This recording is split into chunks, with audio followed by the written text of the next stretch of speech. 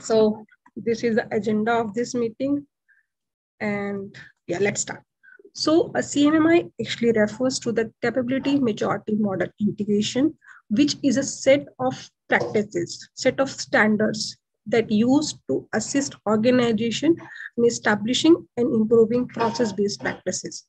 So this is a newest version of the CMMI model, which is released on 28th March 2018. CMMI V2 is updated. Why it is updated? It is updated to keep up with the increasing modernization of the market. And it provides the correct solution to adapt and improve overall company performances. So this model has capabilities, model, maturity, and integration. So let's start with the mid model. So this CMMI has three models: the development model, the CMMI service model, and the supply chain management model. So what does it mean? CMMI development V2.0 actually focuses on performance improvement requirement and the key capabilities for a company that develop product, services, or like components. We have seen in the organization, like sometimes a company faces issues like poor quality, late delivery of the services or the product, and sometimes our team members are not as much as experienced as it is required to develop the product. And in that case, it is very difficult to deliver the product on time, meeting that deadline. And sometimes it also create a difficulty in complex products, because in easy product it is sometimes manageable, but for the complex product and services it is difficult to manage. So this model in that case help to meet the need of the customer and user, improves time to market like delivery, and improves the product quality by reducing the defect, lower cost, and improving planning and budget.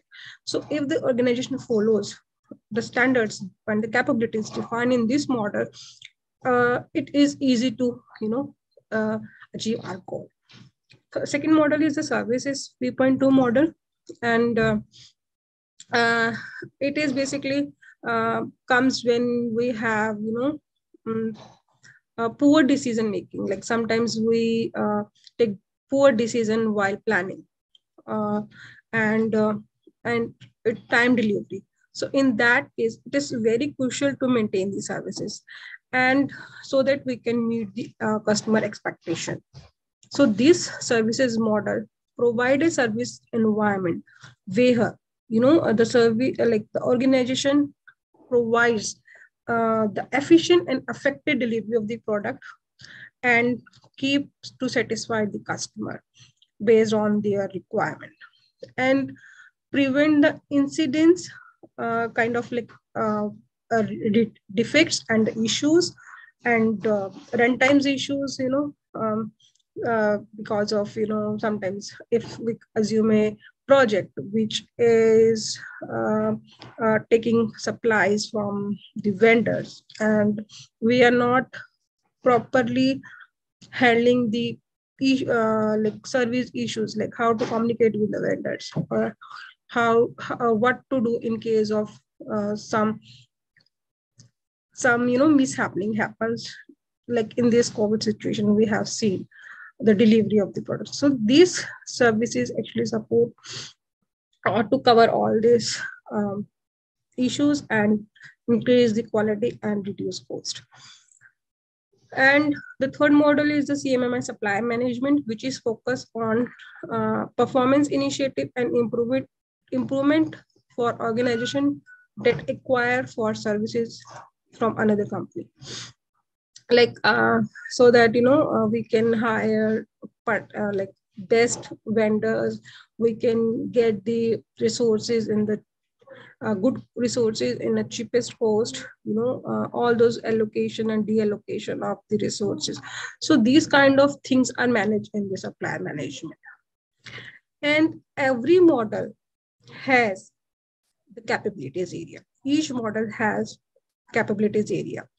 So in this CMMI V2 version, there are 4 category areas, 12 CMMI capabilities areas, and 25 practices areas.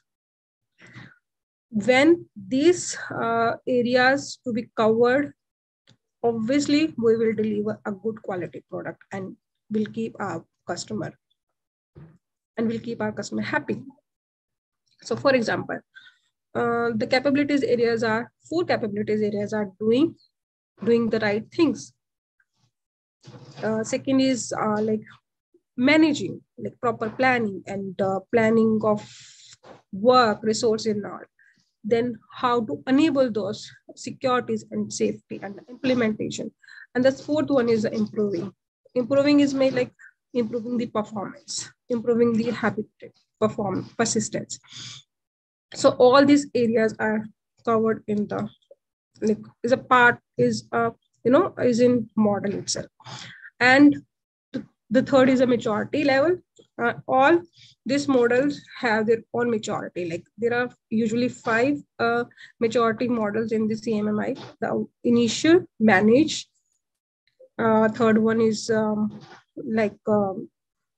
defined. The fourth one is like you can say the fourth one is quantitatively managed, and the fifth is the optimization. And in this CMMI V2 version, all the practices area which we discussed before are at maturity level 3, which is the defined state. So overall, if we consider, this is an, and the last, if you see the acronym, CMMI. So we cover the capabilities, we cover the models, we cover the majority. And the last one is the integration. So integration means integrating all these models and the capabilities and to make into like, combine together to meet our business objective. Okay. So this is an overview of CMMI version 2.0. Let's start with the advantages. So what is advantages if we use this in the organization? So actually we have learned, like if we follow the development model and the capabilities, so it is easy to deliver the product on time. So it increases the time to market need, and it also boosts the productivity and efficiency of the quality, because if we are managing our team and we are hiring good resources, we are hiring and we are motivating them and we are providing them a proper training and learning. So obviously at the end they will increase the efficiency and the productivity and deliver a high quality products that meet the needs of the customer. This is the third advantage. Like every customer wants quality a product that is a meat that is 100% 100% pure and follow all the quality standards and less defects at the time of delivery. So when we deliver those kind of products, we actually eventually make our consumer or the customer happy. And doing this odd performance, like doing these practices regularly and continuously, we achieve the performance. And the third advantage is the high documentation. Like in this, we actually create a proper documentation of everything which we make, so that it is easier for the new resources to learn things and to do the things faster when they have everything documented. So it is always a good practice is to make the documentation of things, but in it depends. It depends. Like if the organization follows, then it's good, but it's time consuming and require effort. So also, it also make the organization. It's kind of a behavior, make a behavior and the culture of an organization to maintain products and services up like 100%. Maintain quality in the project. So this is the advantages. Now we come up with the disadvantages.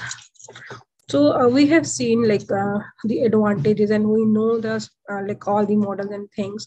Now, what is the advantages if the organization don't what are the advantages of this model? So first thing is this model is not appropriate for all type of businesses. All type of businesses, I mean, there are some businesses which are business to business, which are business to customer, which are customers to consumer to consumer. So, and some businesses are complex, some are simple. So it is we have to identify uh, the business areas where we can use these practices to improve the business. Okay, so second advantage is the additional resources. Everything we implement in the organization, we need some resources. If we make the documentation, we need the effort, we need the resources. If we implement it, if we implement the continuous delivery and the continuous integration, we need the resources to implement, we need the time. So all these need to be covered, need to be considered while the organization follow or want to adopt this model. And the fourth disadvantages is like the major shift in the organization culture and the attitude is required. Sometimes people are resist to adopt new thing. So it is a thing that need to be required while the organization uh, improves the performance, want to improve it. So and the fourth last not the least is the, obviously I discuss it, like it takes more time and the effort. So need to be planned, need to consider all these things. If you want your product and you want to make your customer happy, you want to satisfy them, so it is very important to consider those. It is important to understand the practices areas, capabilities area that this model provide to the business, and then you're ready to go. Thank you so much.